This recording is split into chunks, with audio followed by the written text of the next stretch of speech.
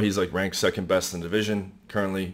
The Dustin Poirier dude, he's kind of overlooked a lot. Like he's not, he's not some big name in the news regarding UFC and all that kind of stuff. But he's very hungry for the title and all that.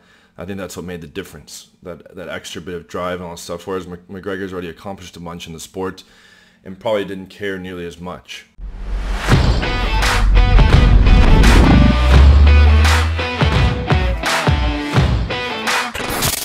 What's up, guys? John Anthony here from John Anthony Lifestyle.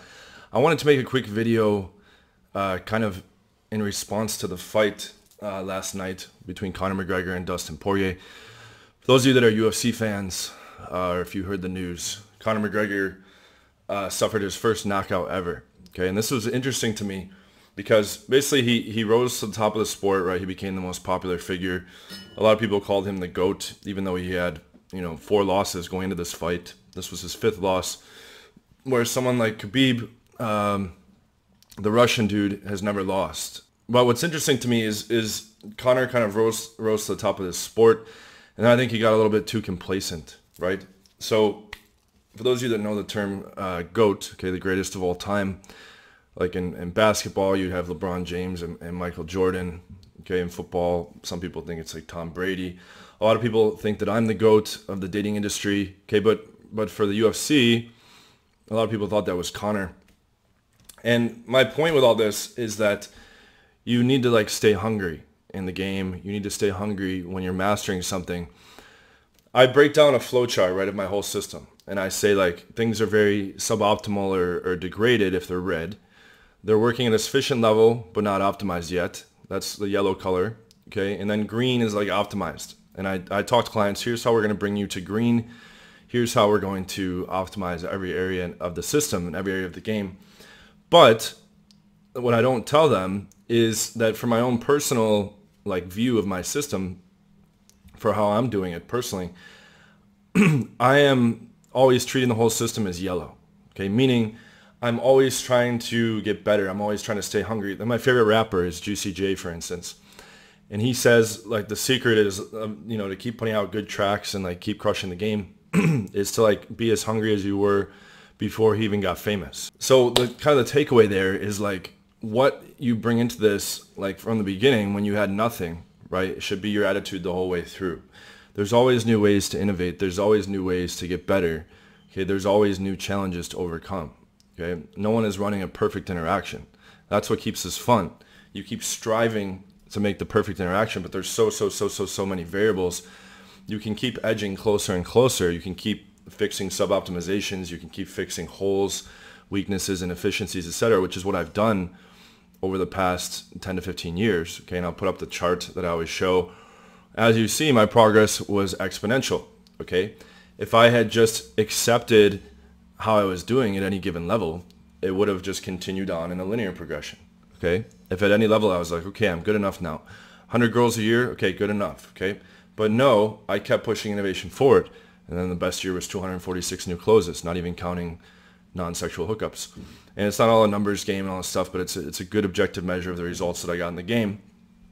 And I think Conor just wasn't hungry enough and just didn't want it as bad as the other dude. Okay, the other dude he's kind of even though he's ranked second best in the division currently, the Dustin Poirier dude, he's kind of overlooked a lot. He's not, he's not some big name in the news regarding UFC and all that kind of stuff. But he's very hungry for the title and all that. I think that's what made the difference. That extra bit of drive and all that stuff. Whereas McGregor's already accomplished a bunch in the sport, and probably didn't care nearly as much. Okay, but I see this in the dating community very often. I look at Mystery, who's the guy I look up to the most in the community. He built a system in 2000, early 2000s. And then froze it in time, failed to adapt, failed to evolve, failed to optimize. Okay, and what's the consequence of that? He told me a couple years ago when we used to speak pretty regularly, he said that he was in the low 300 count. Okay, I was able to do 246 in my best year.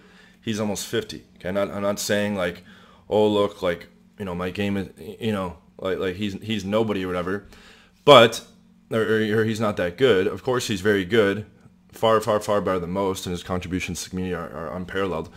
But he left it frozen in time. Okay, you need to keep pushing forward. You need to keep constantly being hungry, keep looking for new angles, new innovations, new optimizations. Okay, you have to stay hungry. That's what keeps the game fun. Any skill game, right, that you're trying to learn and get better at, and that should be your attitude with life in general. Okay, like right now I'm pretty happy with my physique. Step back a little bit here. I have like the good solid V frame going. I have like decent sized arms, decent sized shoulders, etc. But I want to push things forward. I want to lower my body fat even more, reveal my abs even more, build my frame up a little bit more, right? So it's good to like continue to push towards new goals. Once you reach certain accomplishments or certain goals, you push towards new ones. Okay, I hit my original goal in the game was to hit 100 girls. I thought that was an impossible lifetime mark to hit, but it's all relative, right? Like when I was at 3 leg count, going to my 3rd year of college, I've been with 3 girls, and now it's 1,311. But when I was going into my 3rd year of college with 3 girls, there was this girl that I really liked, and she had been with 9 people, I found out, and that really, really bothered me. And I was like, how do you be with 9 people, right? Like it bothered me for months. I was like, how do you sleep with 9 different people?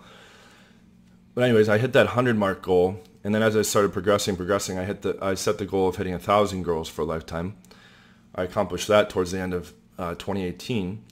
And now it's more like optimizing like rotation and harem stuff. I've ran 17 girl rotations in Poland, 15 girl rotations in Brazil. We have about 9 girls on threesome rotation right now, actually a little more recently, about 11 or 12. There's some new ones that came into the fold. And we just had 2 hot blonde chicks move in with me and the girl that's on my channel, my girlfriend in Brazil. So there's on-demand threesomes and foursomes, all this stuff. Okay, and that was my, at some point along the way, that was like my like end goal. But now there's gonna be new goals, right? Like I'm trying to recreate like what Hugh Hefner was doing, okay, without the money and the fame and all that stuff, just by having value in these kinds of things. Okay, so all that being said, like, the point of all this is you don't want to think you have the game mastered or that you're at the top and untouchable and all this stuff. A lot of these guys, like new guys that have come into my channel and they're reviewing like the history of the community and stuff like that, they're like, it seems like a lot of these guys built a system, and in a lot of cases a long time ago, and then that's it. Like there's their system and that's their system forever. I've driven innovations into my system even in the past couple months, okay? And the whole way through, I let the scientific method guide everything, meaning I was always looking for people better than me at any area of the game so that I could see what they're doing, adapt, and adjust my system accordingly. I was always constantly scanning for weak spots where I could improve it with optimizations and drive in innovations, etc., etc. And I still continue to do that, and I still always will continue to do that.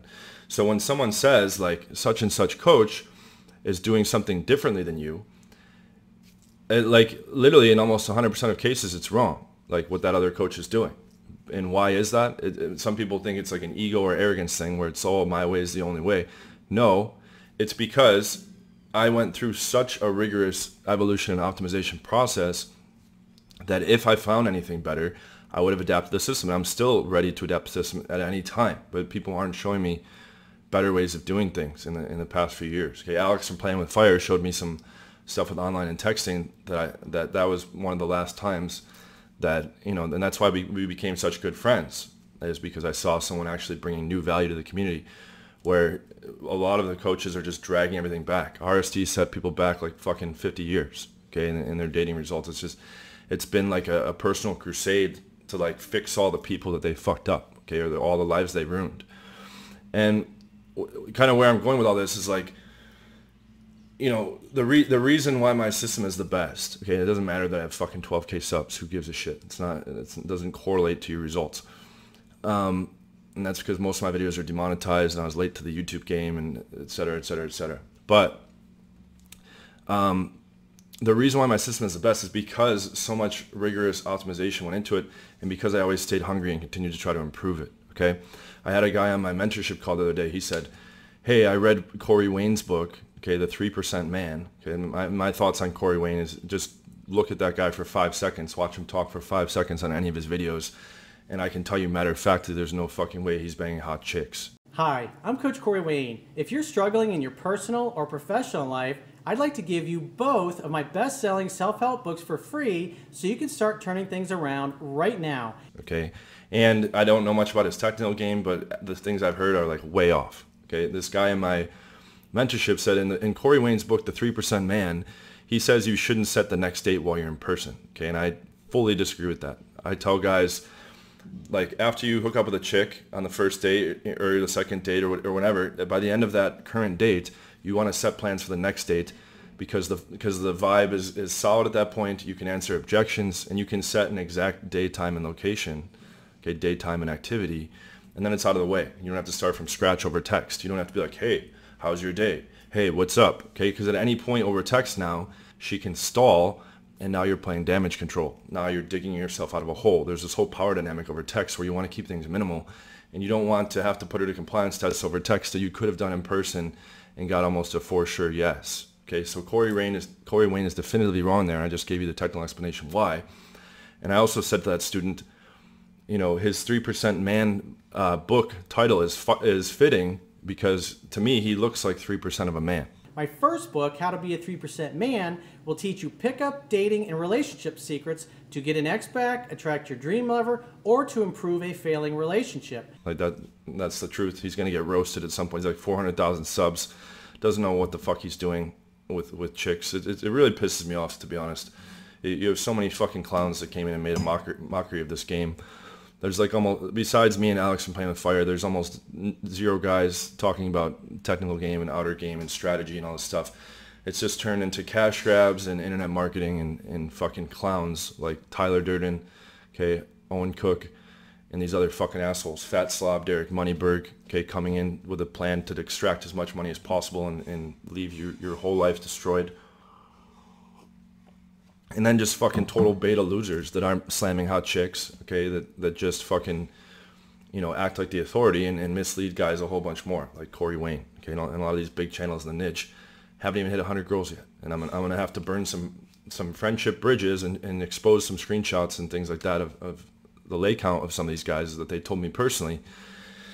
And then you guys can do with that information what you wish. It'll probably be the same defense, you know, that you guys give for Todd's girlfriend. Oh, it's fine that Todd's with a 5 because her personality must be a 10 because we think Todd is cool and we've spent a lot of time watching Todd's content or buying his programs or whatever. And we can't come to terms with the fact that he's with an average girl, that even a guy with zero game could pull a better girl than that, okay? And this is supposed to be one of the best gurus in the world, okay? He's proclaiming at dating. So for him to have a baby with this ugly fucking piece of trash and date her for 6 years, she must have a 10 personality, okay? Let's not bring into the discussion. There's plenty of hot chicks with great personalities, okay? That's irrelevant. But now, you know, when I show you, here's these multi-100,000 sub channels that you guys, of these coaches you guys worship. He hasn't been with 100 girls yet. Here's the screenshot proof. Oh, well, who cares about how many girls he's been with? I'm sure his game's great. Okay. Yeah, and it's the same thing with... you know, there's probably great poker players who don't win very much money, okay, in the tournaments, but they're great. And there's probably, what does it even mean to be great at poker if you're not winning lots of money? Okay, the best poker players are the ones with tens of millions of dollars in tournament lifetime winnings, okay, in cash game lifetime winnings. In chess, your ELO score and these different things about, you know, how many games you're winning and all this stuff. That's what defines the skill, your record in the UFC, like, you know, in the NBA, points per game and total points and how many championships you've won, all this stuff. If a guy hasn't been with 100 girls, he doesn't know what the fuck he's doing. He's not an authority yet. He doesn't have enough experience or skill to be teaching. It's just plain simple, okay? And you guys have been brainwashed to like hate on lots of results in the game. Oh yeah, you're just a lay count guy. You're that weird guy that gets really, really good results, that bangs tons of hot girls. We're gonna go with this fucking 3% man guy, okay, who probably hasn't even hit double digits yet. Hi, I'm Coach Corey Wayne. If you're struggling in your personal or professional life,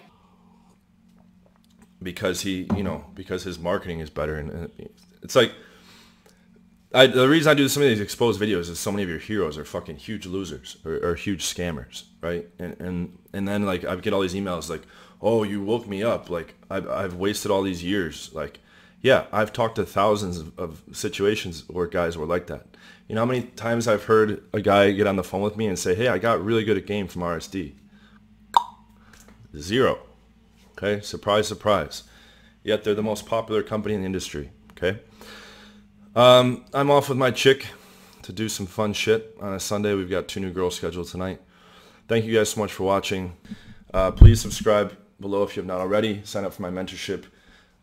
Free 30-minute call if you're interested in actually getting very, very good. I know this game inside out. I've pretty much seen and done everything, and I can optimize your game very quickly and give you the dating life of your dreams within a matter of a month, and then you can repeat that for life. So do not delay.